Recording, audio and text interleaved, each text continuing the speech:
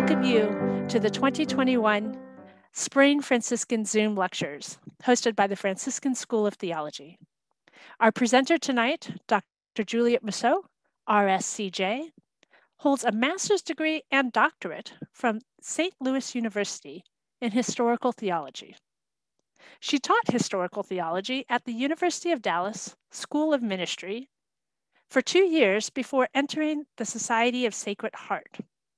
From 2012 to present, she has been a professor of the church history at the Aquinas Institute of Theology in St. Louis. We are excited to share that she will join the faculty here at the Franciscan School of Theology at the University of San Diego this summer as the Vice President for Academic Affairs. She made her final profession as a religious of the Sacred Heart in January 2020.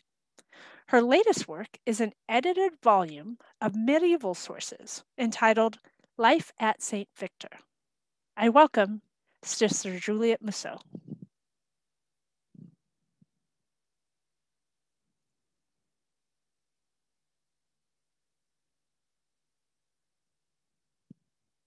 I think. Great. Thank you so much. Thank you, Michelle, for the lovely welcome. And I'm very grateful to be here and excited to be joining the FST community this summer. So I'm glad to have this little introduction as well to some of my work. My confession is that though we have Hugh of Saint Victor and Bonaventure on the screen, my specialty is really around the School of Saint Victor. So I'll be focusing more on Hugh of Saint Victor and touch on a few things from Bonaventure as well. So that's my caveat that the focus will be on Hugh of Saint Victor. So first of all, just a brief description of what we'll be doing this evening. First of all, I want to introduce the scene and the characters. So most of the action will take place in Paris at the Abbey of Saint Victor. The two main characters we'll talk about are Hugh of Saint Victor and Saint Bonaventure, and I will introduce their lives a bit at the beginning. Then we'll delve a little more deeply into Hugh of Saint Victor's educational plan and curriculum. And then finally, how education, both for Hugh and Bonaventure, is connected to human transformation. So what is the role of education in transformation? And then finally, some of my thoughts on what this really means for us today in this world, in our theological education realm. So we'll begin with the School of Saint Victor in Paris. The drawing behind the words on the screen is an image of the School of Saint Victor from, I think, the 16th century. And it's a little faded out so you can read the words, but you can see behind that there are some bricks that are on the ground. In the foreground, there are also some walls that seem to be starting to fall apart. The abbey was founded in 1108, and really the height of the abbey was over by about the year 1200. It continued to exist until the French Revolution, when it was really destroyed. The buildings were destroyed. So it was a short-lived school, and yet at the same time, the writings and the ideas that come out of the School of Saint Victor are pretty influential on later theologians, Bonaventure especially. Founded in 1108 by William of Champeaux, he became the first master of the school, and he wanted to found this sort of monastic life for parish priests. So the idea at the time is that there were basically monks and priests in the service of the church, and the monks were not priests. That's a little different today. Many monks today are priests. And they tended to live in communities somewhat isolated, but also participating in the daily life of the community in a communal way, not as a priestly figure. So William of Champeaux wanted parish priests to have the benefit of community life. So he built the abbey outside the walls of Paris, and it was on the site of a hermitage dedicated to Saint Victor of Marseille. This was sort of an experimental form of religious life. It was about a century before the mendicant orders were founded. And so it marks a transition period between the strictly monastic view and a new form of religious life in which people were out of the monastery and serving in the world in a very active way. This is in between. They're doing both. They're living in a monastic situation and they are serving in the community. In addition to serving in the parishes around, they also had an external school where boys from the community would come to learn. One of the major figures there was Hugh of Saint Victor, who started teaching in the 1120s, and he was a very well-known teacher and attracted students. So with his arrival at Saint Victor, then the school began to be much more popular. People came just to go to the school there. This school formed one of the precursors to the University of Paris, which is one of the earliest universities in the Western world. We'll turn now to Hugh of Saint Victor himself. This image is purported to be Hugh teaching some of his monks, I think, rather than external students. There's not a lot known about his early life. He was born around the year 1096, either in the Duchy of Saxony in modern day Germany or in Flanders in modern day Belgium, and historians are not certain. The early details of his life are a bit sketchy. It's believed that he came to Paris to study as a young man and then returned some years later to enter the abbey. By 1120, we know that he had arrived at St. Victor and started writing and teaching. And then around 1127, he was named the master of the school and then the head of the school in 1133. So he was a master in that he was formally teaching, and then head of the school in that he had control over the curriculum and the pedagogy. He had many writings in different areas, particularly faith, morals, contemplation, and spirituality. He wrote biblical commentaries, sermons, a rule for novices, and spiritual treatises. His most famous works are called the Didascalicon, which does not have a good translated title in English, but it's his plan of studies and pedagogy. And then a second writing known as the De Sacramentis, which in English is known as On the Sacraments of the Christian Faith. He died on February 11th, 1141. A word about one of these works, the De Sacramentis, On the Sacraments of the Christian Faith. You can see that he has it divided into two books, and the first book goes through creation and basically the content of the Old Testament.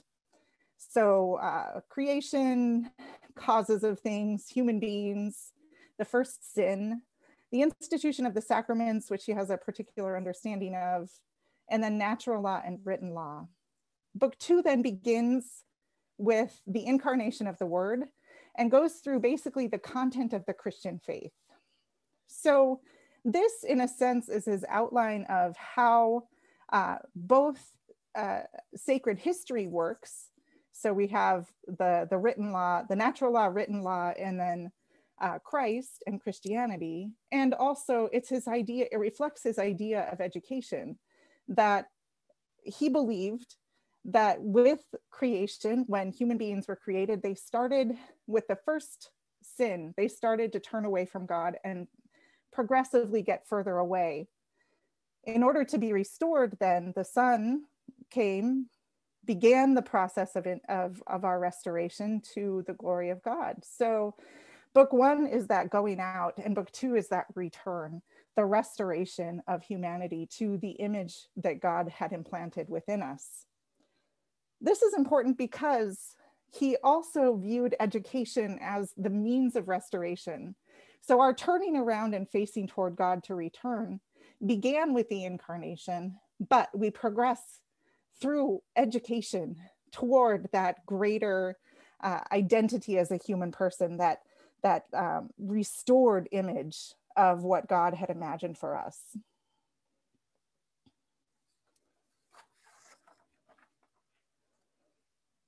In order to do that, then, he writes in the Didascalicon that we have to learn everything.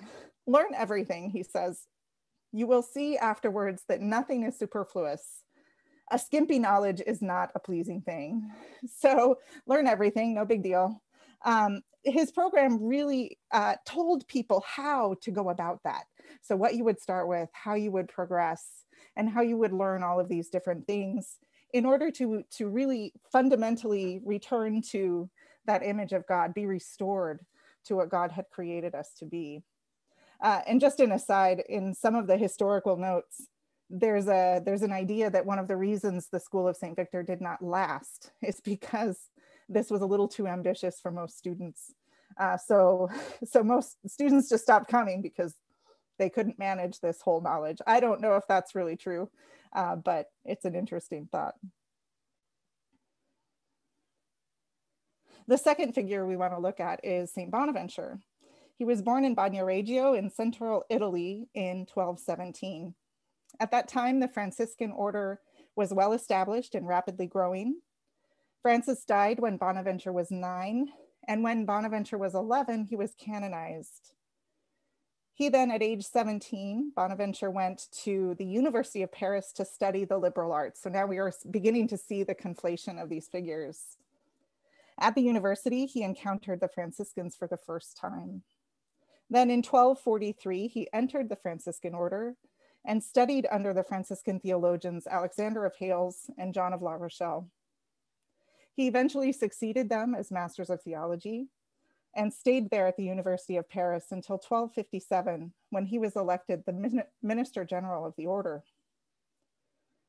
He was named a cardinal in 1273 and then died in 1274 at the Second Council of Lyon. He was canonized in 1482 and named a doctor of the church in 1588. His writings fill feet of shelves. He wrote a ton of material. And we're not going to look at all except one little book called On the Reduction of the Arts to Theology, because that's where we connect to Hugh of Saint Victor.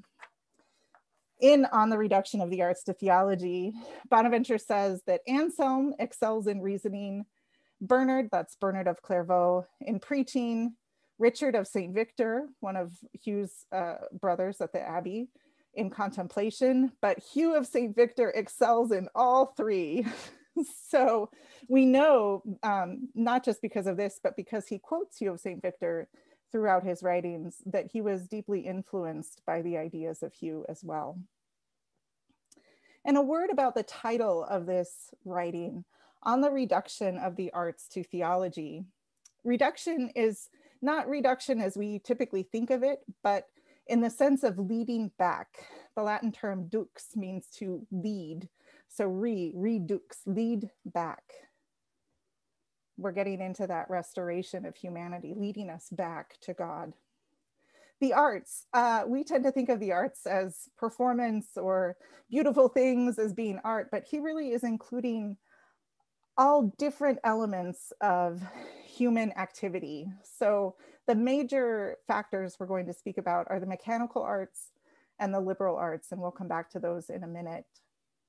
For all of this, it's knowledge that leads us to mystery, to union with God.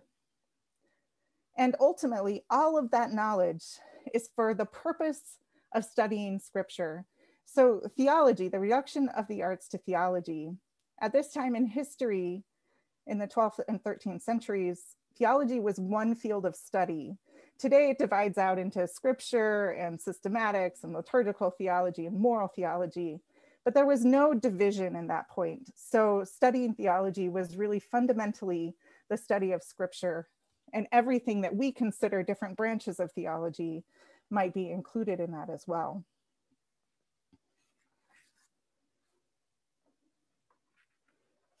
So we return to our School of Saint Victor and start to look at their education in some detail. Hugh of Saint Victor established the curriculum at Saint Victor, and his preliminary studies gradually led the student to study scripture and then progress through all of the books of scripture in an orderly fashion, from the ones that are easier to understand to those that are more difficult. Education began with a wide array of studies. that range from practical skills for survival, like hunting or building things, to the higher levels of philosophy, so logic and metaphysics. He further divided knowledge into two primary areas: knowledge of words, so what words mean and how they are used and how they are pronounced, and knowledge of things, so what things signify, what they are, what they mean, the nature of things. Words are learned through the study of grammar, dialectic, and rhetoric. And things are studied through arithmetic, music, geometry, physics.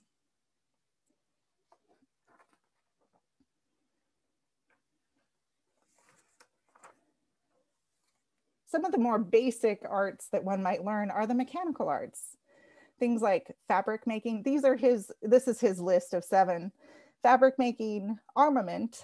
This means what we think of as armament, so weaponry, but it also means building things. So the image on the right is, I believe, an example of armament. Commerce, which is exactly as we think of it, buying and selling things. Agriculture, hunting, medicine, and theatrics. Theatrics is basically any form of entertainment. So it is connected to that word for theater as well. Now, we don't think of these as necessary elements to studying scripture, but Hugh really did. And he gives us an example of why it's so important. His example has to do with shipbuilding. So he's talking about Noah's Ark. And he says, ancient theologians believed that the ark had to be in the shape of a pyramid.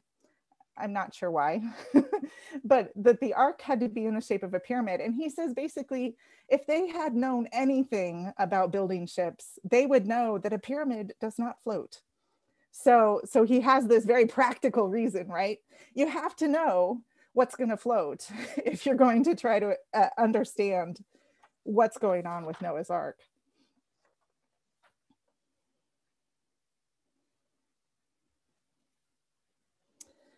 He also talks about the liberal arts. These are the 7 areas that I mentioned before. The trivium are the 3 liberal arts of grammar, rhetoric, and dialectic, which help us to understand words and their meanings. He also throws in their pronunciation. And the other 4 liberal arts are the quadrivium: arithmetic, music, geometry, and physics. In addition to all of these arts, he also advocated the study of wisdom, philosophy. And again, philosophy, like all of the other arts, is something that leads toward theology. So it's an assistant to understanding scripture. It is not the height of knowledge. Hugh is also known for pedagogical skills. So much learning at this point in time was memorized. So he developed ways for students to memorize things. He has a chart that allows you to memorize the Psalms in order, so that you could, if someone said, what is Psalm 47? You would be able to recite it and know what it was.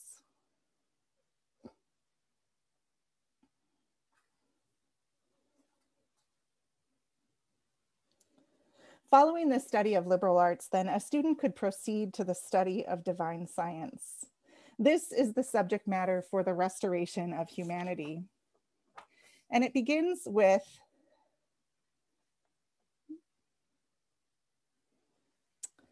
three senses of scripture, 3 different ways to read scripture. So these might be familiar as well. The 3 ways to understand scripture are the historical or literal, the allegorical, and the tropological or moral. And Hugh describes these in the De Sacramentis, on the sacraments of the Christian faith. He says, quote, "Now of this subject matter, divine science treats according to a threefold sense. That is, according to history, allegory, and tropology. History is the narration of events, which is contained in the first meaning of the letter." So meaning of the letter is like the literal meaning.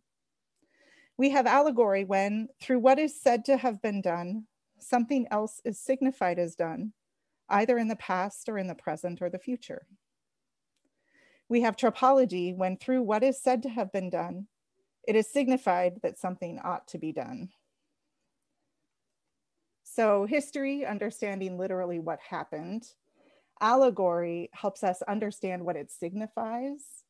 And tropology helps us understand what that tells us we should do, how we should behave. Hugh regards each of these very carefully, and they have to be used properly. He says basically that you can't treat every passage of scripture as historical or every passage of scripture for an allegorical meaning, but that certain parts of scripture are more appropriately understood literally or allegorically. So for instance, he gives the example of the Book of Kings and says basically this should be understood as narrative. That's primarily what it is. Others, such as the Song of Songs, should be read allegorically. And then others like Proverbs are more properly read as moral instruction. So there's a progression. We learn the narrative, what God has done. We learn the allegory, what does this mean for our faith? And then we learn how it is that we ought to behave. For Hugh then also these three must be done in order, and each one must be really understood before progressing into the next. So we're going to look at each of these three in turn, beginning of course with a historical or literal sense. Hugh's first interpretation of scripture is the literal meaning of the text. This is to be understood before anything else. The student must commit to memory the events and their details before attempting to extract deeper meaning from them. For this first step, knowledge of the words is the primary goal. This knowledge of words includes both pronunciation and grammar, and also the meaning of the words. And he says that this study should be approached in order of time, historically. So he gives a list of books which he thinks are most essential to the study. Genesis, and here's an illustration of Genesis as well. Genesis, Exodus, Joshua, Judges, Kings, Chronicles, the four Gospels, and the Acts of the Apostles. And he says, see how from the time when the world began until the end of the age, the mercies of God do not slacken. He acknowledges that for this study of history, there are certain types of study aids that can aid the student in memorizing these ideas. He has two that he wrote. One is called the Chronicon, and the other is called the Descriptio Mappe Mundi, a description of the maps of the world. The Chronicon includes a series of synoptic tables concerning biblical and ecclesiastical history. So it's basically these lists that you can memorize in order to remember the history of Christianity, of the world. And then the Mappa Mundi, the map of the world, names the cities and people, rivers, mountains, and other geographical and political features and divisions of the world. And I looked for an image to share with you and could not find one, very disappointingly.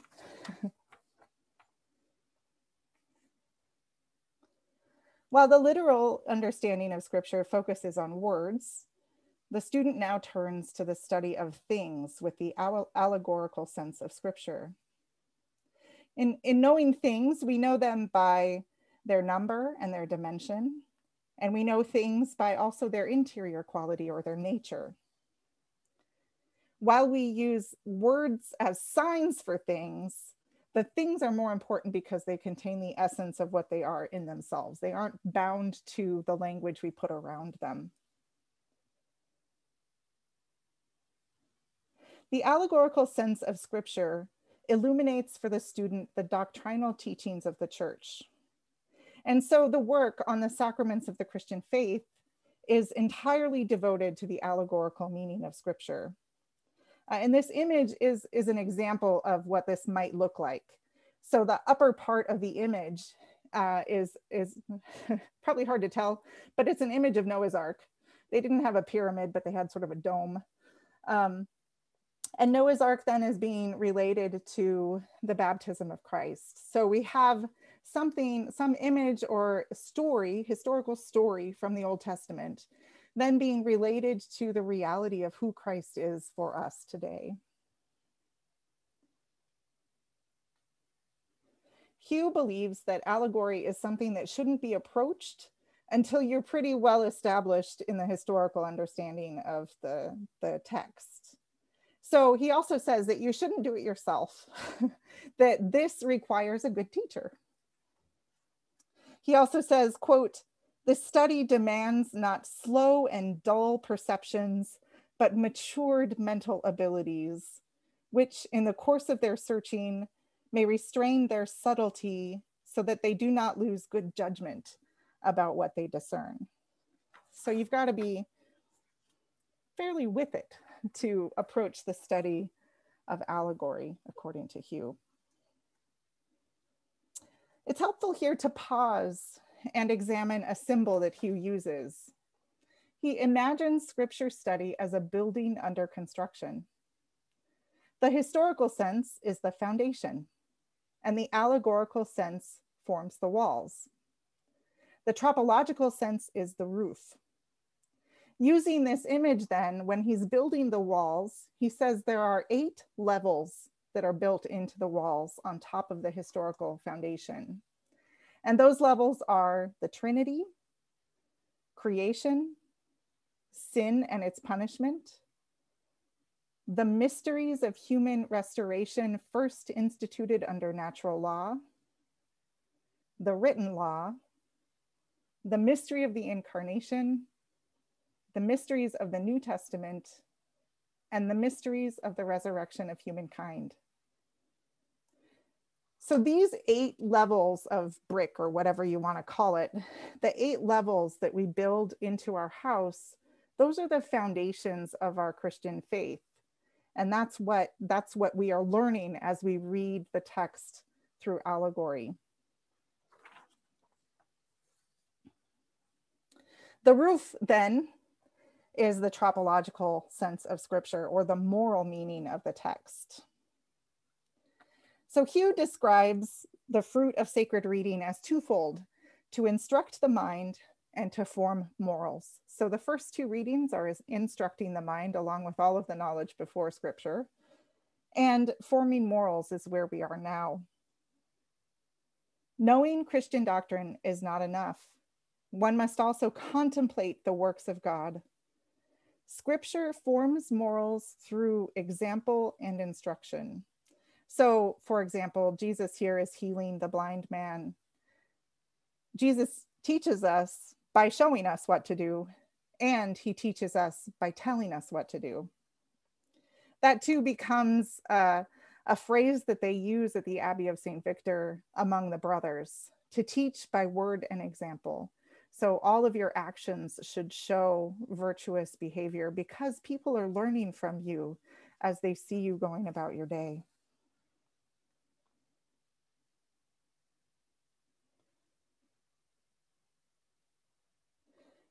The scripture that Hugh talks about here includes not just what we understand to be scripture, but he also includes within this accounts of saints' lives and writings of the fathers of the church, so that many of the examples of a moral sense of scripture actually come from imitating the saints.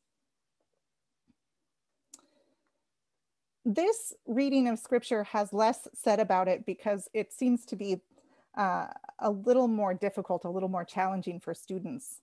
So he says, this action is for the perfect, and it comes after our study. So everything we study is a preparation for the greater goal of knowing God. And only through contemplation do we begin to understand who we are and what God desires for us. By contemplating what God has made, we realize what we ourselves ought to do.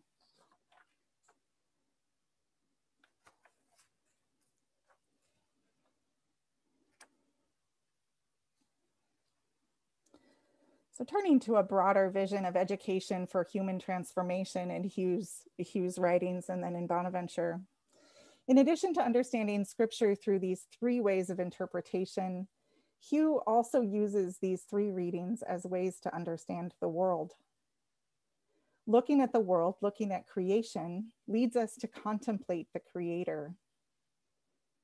But that contemplation, that study of creation, also has to follow the proper formula, the proper structure as he gave for Scripture.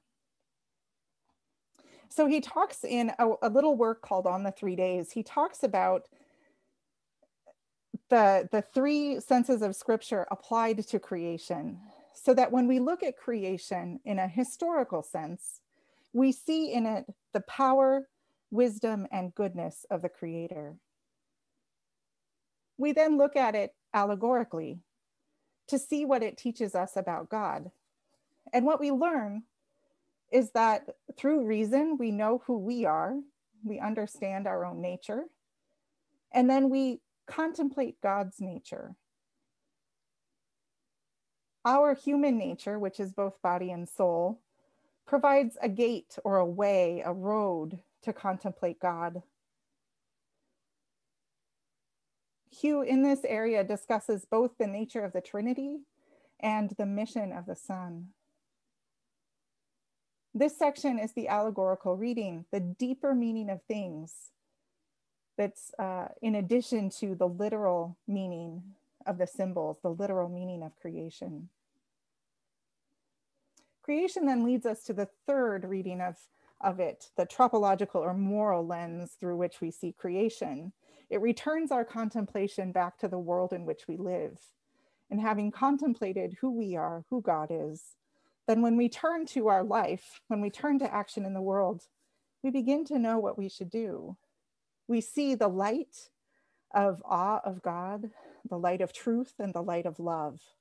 And it's that love, that last one, that helps us understand what we should do. And so Hugh says in the Didascalicon, study can be a practice for you. It is not your objective. Instruction is good, but it is for beginners. You, however, have dedicated yourself to perfection, and therefore it is not enough for you if you put yourself on a level with beginners. It is fitting for you to manage more than this. Think where you are, and you will easily recognize what you ought to do.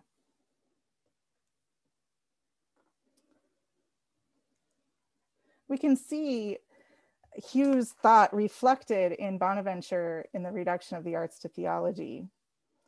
The final paragraph of the Reduction of the Arts to Theology states the following. I'm going to read the whole thing, and I've put some excerpts from it on the screen. The first quotation is from something else. Two things are necessary, namely knowledge of the truth and the practice of virtue. It's an almost word for word quotation from Hugh of Saint Victor. And then from the very last paragraph of On the Reduction of the Arts to Theology. And so it is evident how the manifold wisdom of God, which is clearly revealed in sacred scripture, lies hidden in all knowledge and in all nature. It is clear also how the divisions of knowledge are servants of theology, and it is for this reason that theology makes use of illustrations and terms pertaining to every branch of knowledge. It is likewise clear how wide the illuminative way may be, and how the divine reality itself lies hidden within everything which is perceived or known. And this is the fruit of all sciences, that in all faith may be strengthened, God may be honored, character may be formed, and consolation may be derived from union of the spouse with the beloved, a union which takes place through charity, a charity in which the whole purpose of sacred scripture, and thus of every illumination descending from above, comes to rest, a charity without which all knowledge is vain, because no one comes to the Son except through the Holy Spirit, who teaches all the truth, who is blessed forever.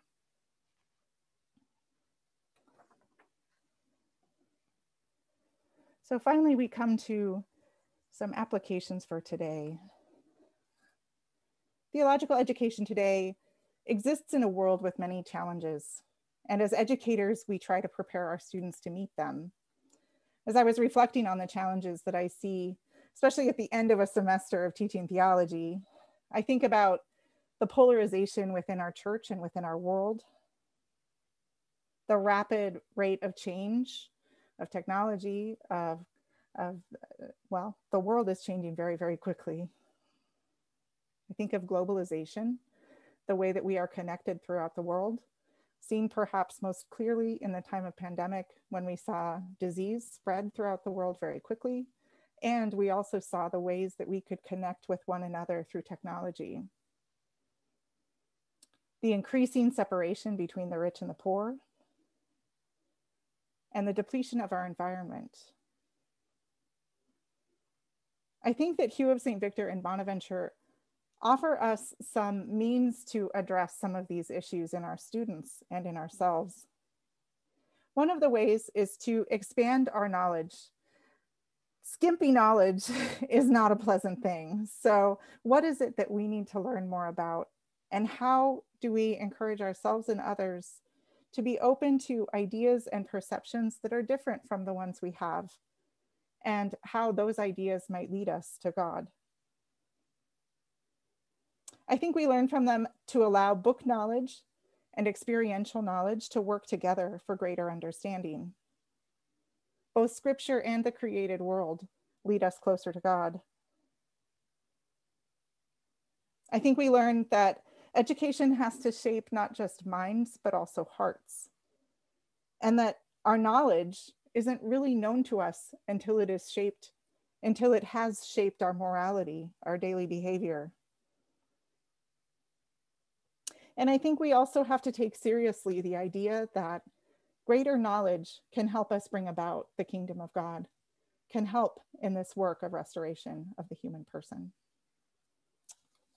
Thank you. Thank you so much for your presentation, Dr. Mousseau. That was really and not only enlightening, but rather delightful. I love your style. This opportunity is brought to you by the Franciscan School of Theology. We thank you for joining us this evening.